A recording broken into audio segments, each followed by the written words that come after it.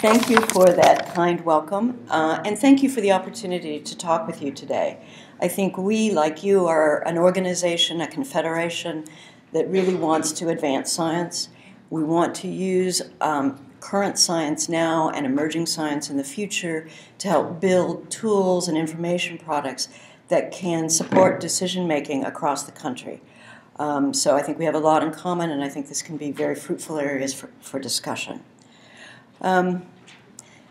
Let me just give you a quick sense of USGCRP as an organization. We are a confederation of 13 federal agencies. We're a long-lived organization established by presidential initiative in 1989.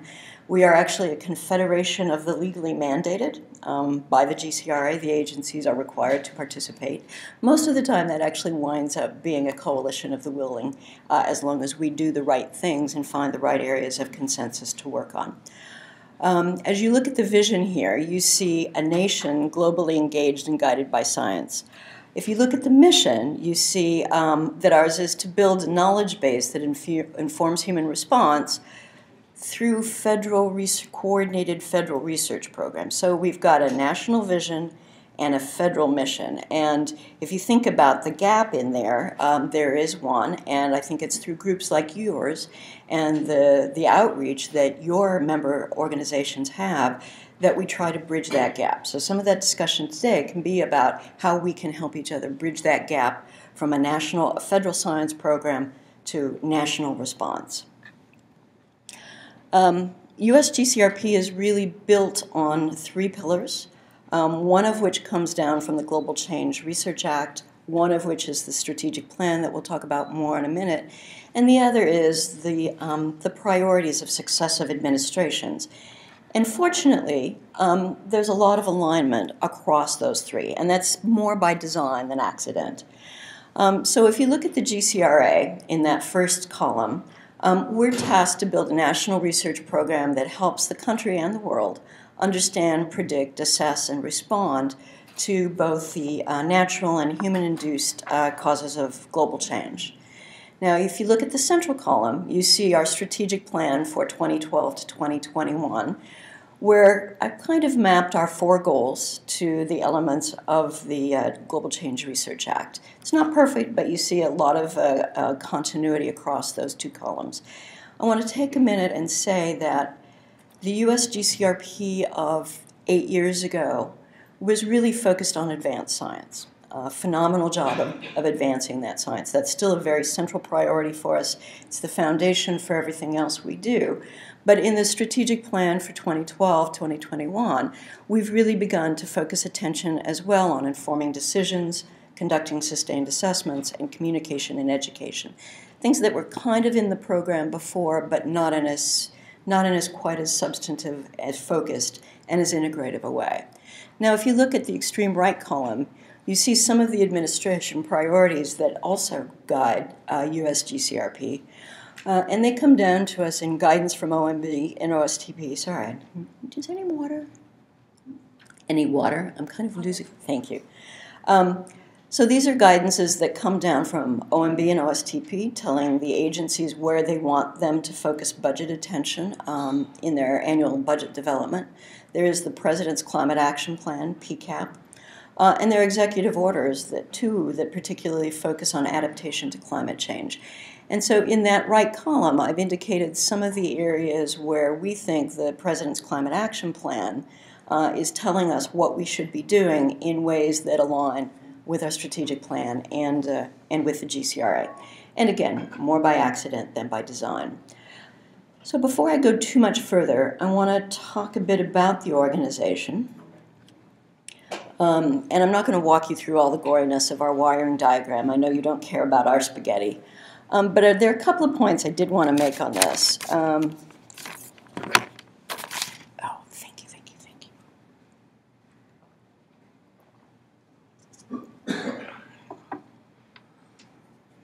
And that was really well timed because this gave you time to look at this and come up with your questions on it. Let's see. So this is the Executive Office of the President's Science Apparatus over here.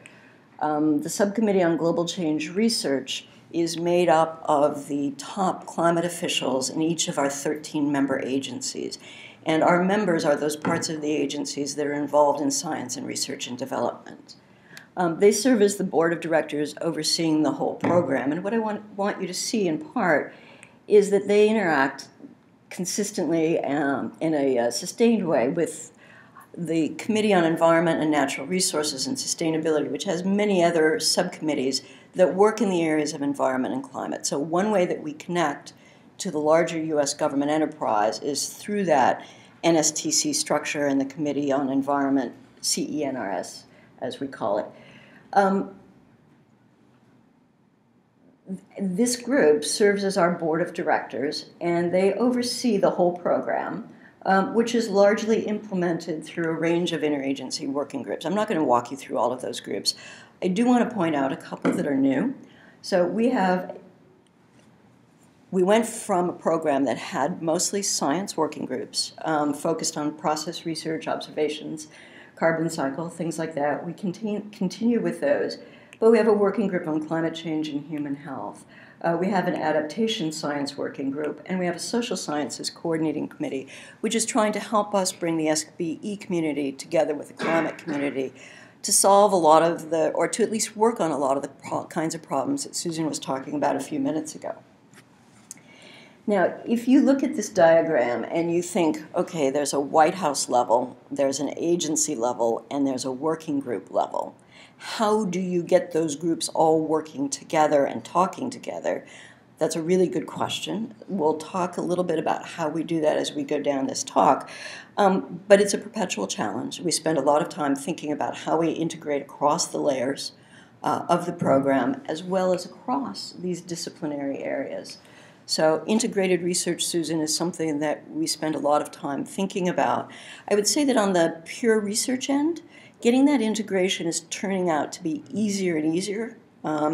Where we find lots of difficulty is actually in building that translational science cohort that wants to sit at the interface of the basic research and its translation for use and application.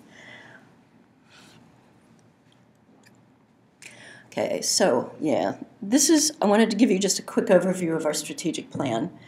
One of the couple of things I should say is that in our strategic plan, we stick to the mandate that we have from Congress and from the administration, successive administrations, which is that our work is meant to be policy relevant but policy neutral.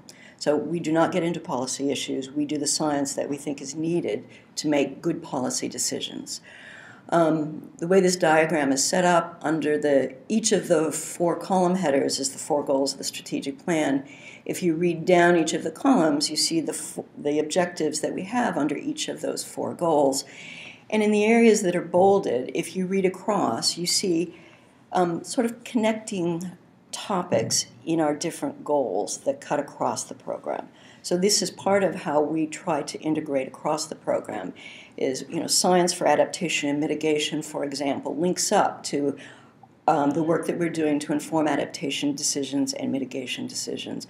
Our national climate assessment, which is part of our sustained assessment goal, is completely plugged into informing a whole wide range of responses to global change and climate change. And we're working at increasing engagement as a way of helping us do all of those things. If you look across the bottom row, you see that information management and sharing for scientists, for resource managers, for the general public, for climate-interested educators and students. There are information management and sharing objectives that cut across the program as well. So these are some of our connectors. Another couple of connectors include providing information on the scales at which decisions are made. And I think, Bill, that actually does get to trying to provide the kind of information needed on regional scales for regional scale decision making. There are lots of challenges with that we can come back and talk to, but it is something that the program is very explicitly focused on. So, a couple of things about the strategic plan. I think one is that the doing of it not the releasing of it, but the doing of it was very important for getting the agencies to align their viewpoints and think about how their programs each support each other in this more expansive view of US GCRP. So we had more than 100 federal scientists working on this for a year, detailed discussions across the agencies, and with the principals, the lead climate officers from each agency, to come up with a strategic plan that all of the agencies could buy into. Now, to get to that point, the strategic plan is what we call decadal and aspirational, meaning it's very high level, but it is something that all of the agencies could buy into. And so when the introduction went from strategic planning to implementation planning, I saw you laugh a little. And you're right, in a way, that it's difficult. The harder part is getting to the implementation planning, because some things go forward and some things don't. And so when you're at that high strategic level, it's easier to encompass the goals and hopes and aspirations of all of your members. When you get down to implementing some things and not others, it's harder. But how do we do this? What do we do and how do we do this? A really important part is the agency foundational activities. So US GCRP is a $2.6 billion annual research program that's implemented through agency activities. And you see on that list a lot of the things that our agencies do individually or collectively. And I'm not going to read through all of this. I just want to make a couple of points. For modeling, I think what you see is things that you would recognize as comprehensive climate models, global circulation models, things that flow down from them. We're also working on coupled model intercomparisons and multi-model ensembles to try to reduce uncertainties. So I think those are things that you might think of as typical climate models. One of the things that we're working on, reaching towards, struggling a bit with, is how do we bridge to models that decision makers need, which are not always those same complex, comprehensive climate models. So we do look at integrated assessment models as a way of pulling together a wider spectrum of both geophysical, biophysical, and human aspects of the climate system, with a particular focus, I'd say, right now on water, energy, and climate. One of the discussions, and by the way, I wanted to apologize for not being able to be here yesterday. We were meeting with the National Research Council's Committee to Advise US GCRP, talking about where their informal review of where we are in implementing our strategic plan and where they might help us to accelerate progress in some areas.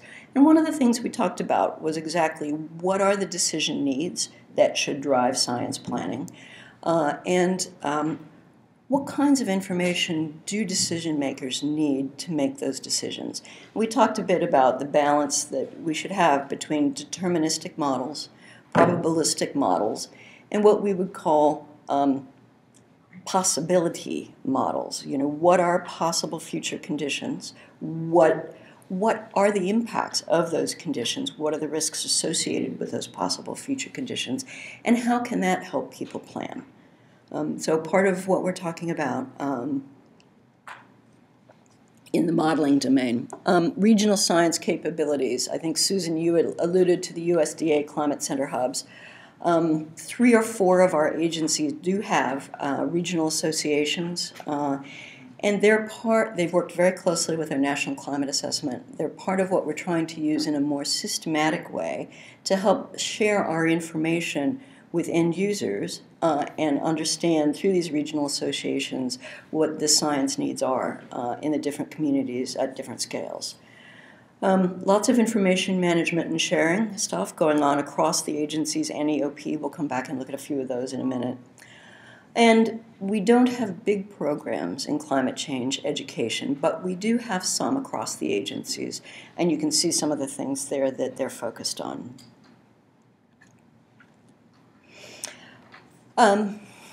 So those, I'm like you, Susan, I don't like standing behind a podium. And it's not just because I'm short, although that helps. I just distracted myself. So the work across the agencies is foundational to everything that the program does.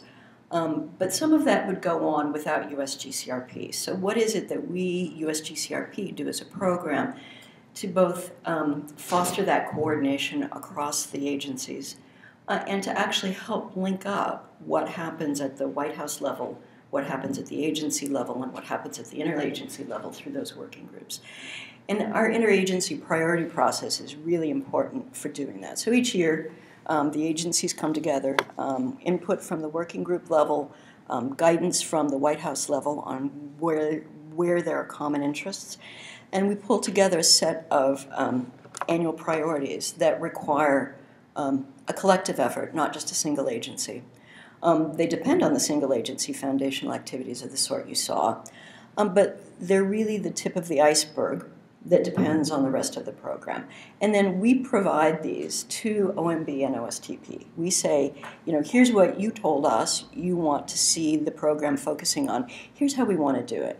So we provide a memo each year to OMB and OSTP that outlines these priorities, how they tie to the PCAP and to the annual guidance memos from the executive office. And we sit down and we have conversations with OMB and OSTP. All of the principals come together. They talk with OMB, OSTP. They say, here's our program. Here's what we did last year. Here's how we want to evolve those priorities this year and next year.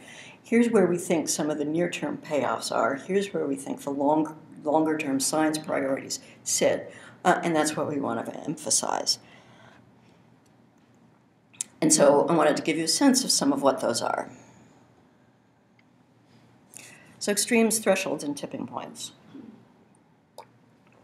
Sort of in the backdrop science program, there are things like uncertain observations, building observational capabilities that allow you to look at often short-term events that often happen on regional scales. So building an observational capability for understanding extremes, thresholds, and tipping points. Having the resolution that allows us to do that, looking at the interplay of cascading effects. And so, for example, how potential thresholds in the climate system might lead to tipping points in social systems. Those are all some of the things that we're looking at as a backdrop to this topic. And now we've got a particular focus that looks at the drought and the Arctic. And I'll come back and talk about drought in a minute. Coupled Earth and human systems, this is something we talk about a lot. This is something we're still struggling to learn how to do. But I think one of our center points for this is developing the computational software, people power, insight to be able to do predictions at the intraseasonal to centennial scale. So intraseasonal, headed towards that intersection of weather and climate, and to centennial, to the time scales that, for example, the Department of Transportation or the military might want when they're thinking about how to build infrastructure, how to site it, and where not to site it. Actionable science for informed policymaking. This is a new part of our program. I think it's been really productive. I think a couple of areas that we really work on is we work with the agencies who, by executive order, have to do planning for how they will adapt to climate change. There's science needs in there, and we work with them to meet those, understand what those science needs are, use our current science to feed them, and help shape future science planning. And adaptation resources. Reaching decision makers. I mean, these are people like you, like your organizations. The National Climate Assessment is a big part of what we do. I'll come back and talk about that in a minute. We have a global change information system and I'll talk about that as well. Citizen science, next generation science standards, those are all things that we're working on, that we focus on as an interagency collective.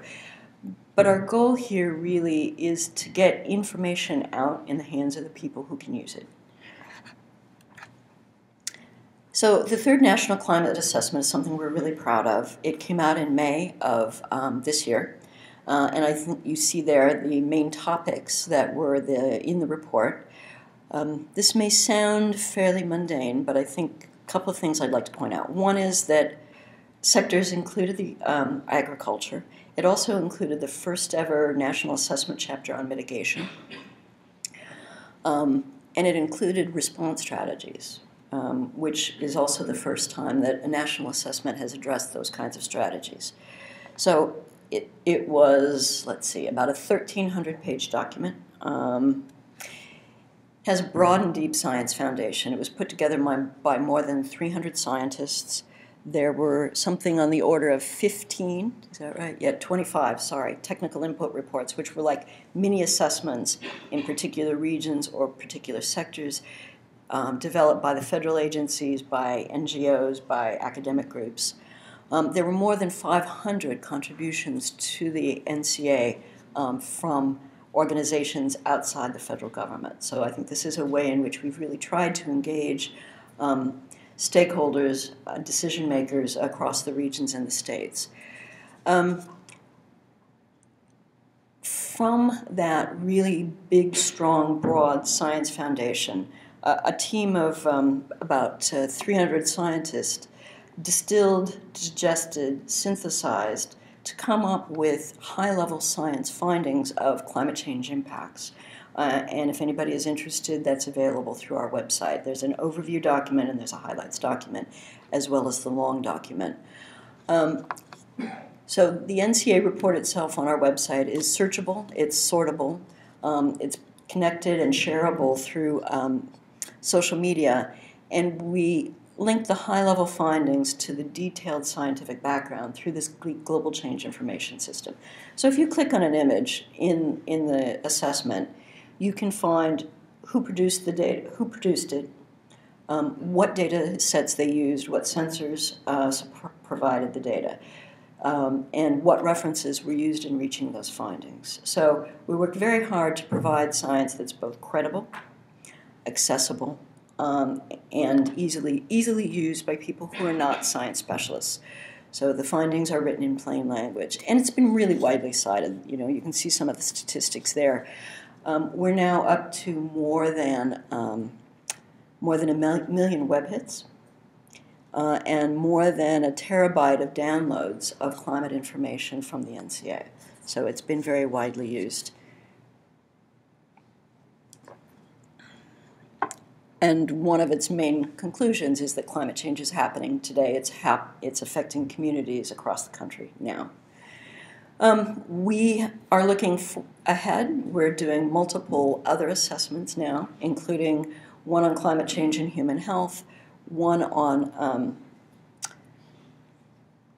food security, which I'll talk a bit about in a minute, and one on the Arctic. And that one is actually focused explicitly on adaptation actions for a changing Arctic. Now, one of the things we know, so for us, the NCA is kind of a game changer. It's gotten very wide citation. It's been used by lots of organizations in making their case for adapting to climate change or responding, or not. But we know that an assessment by itself isn't going to provide people everything they need to use to make decisions. So there's a very wide and sustained effort to develop products that use NCA materials that can be more targeted to individual kinds of communities, sectors, individual kinds of decisions. And so you see under that there are some of the things where our work is being used and where we're working to build connections and partnerships and the L word, leverage, that can help get the products used more widely and be customized for specific needs.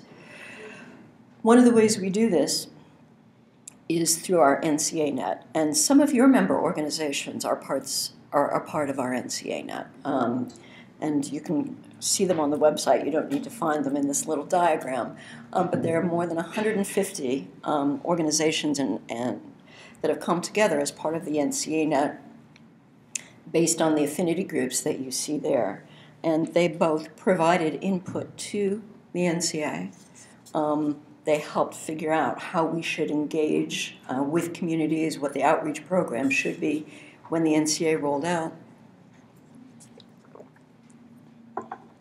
And they're now part of what we're trying to use more broadly in the program as we try to make sure that our science really is in forms that people can use more widely to make decisions and take actions. Yeah, that wasn't what I meant to do. So right now, USDA and several other US GCRP agencies have released for public comment an assessment of global climate change, food security, and the US food system.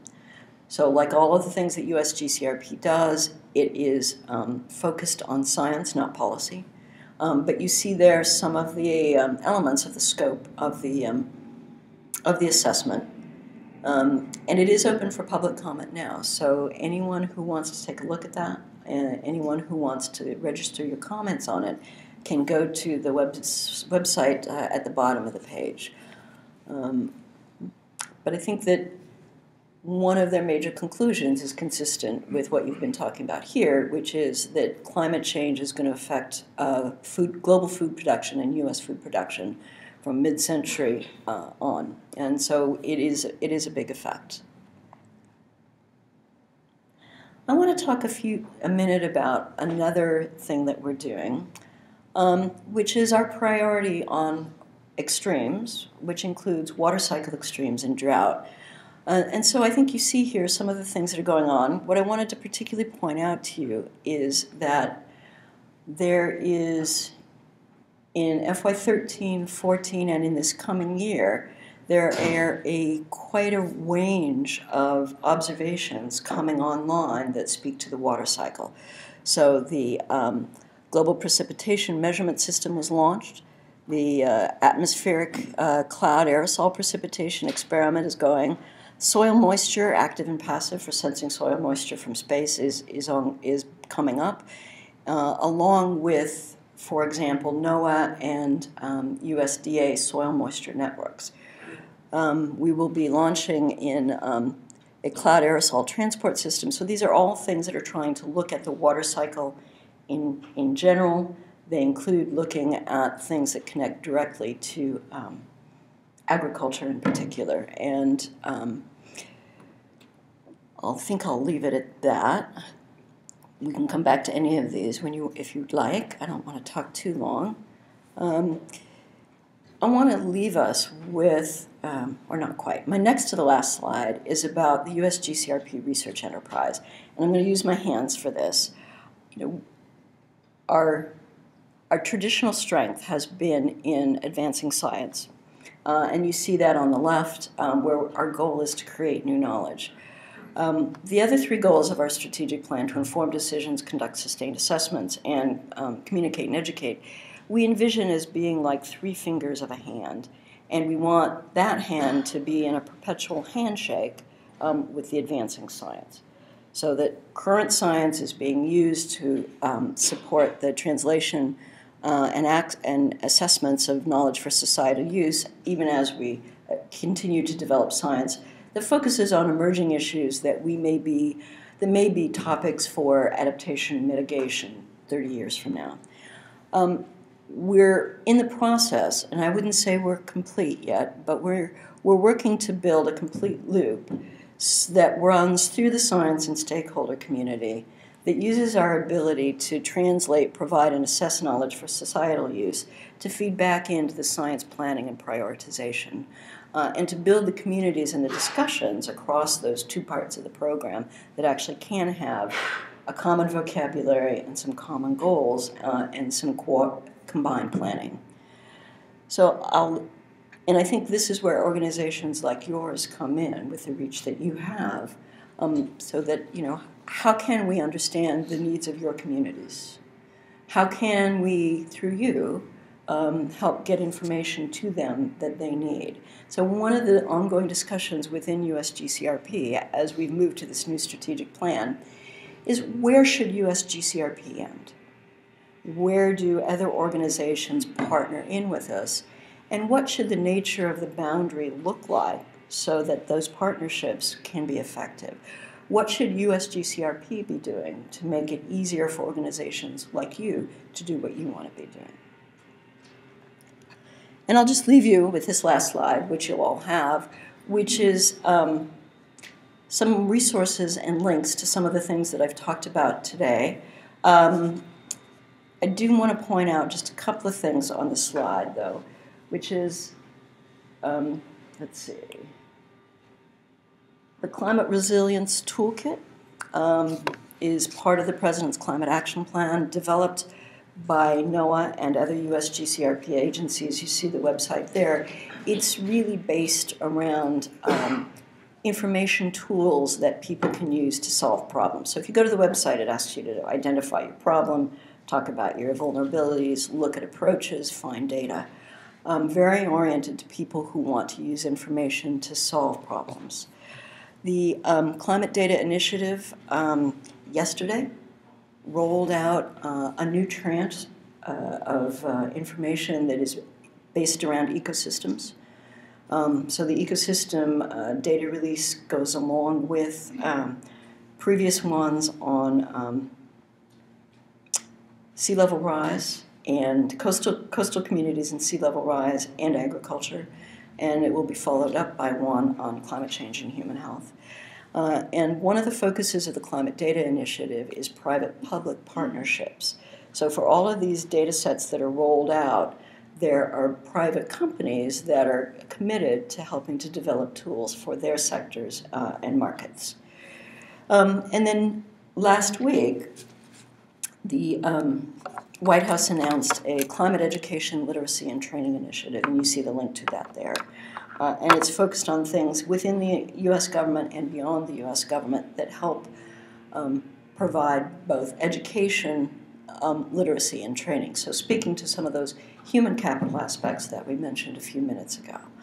So sitting behind these are a few other slides that show you who the climate officers are that participate in US GCRP, talk a bit about which agencies participate in which parts of our programs, and a little bit more about the strategic plan. But I'll leave those for you to look at later, and I guess I'm open for questions.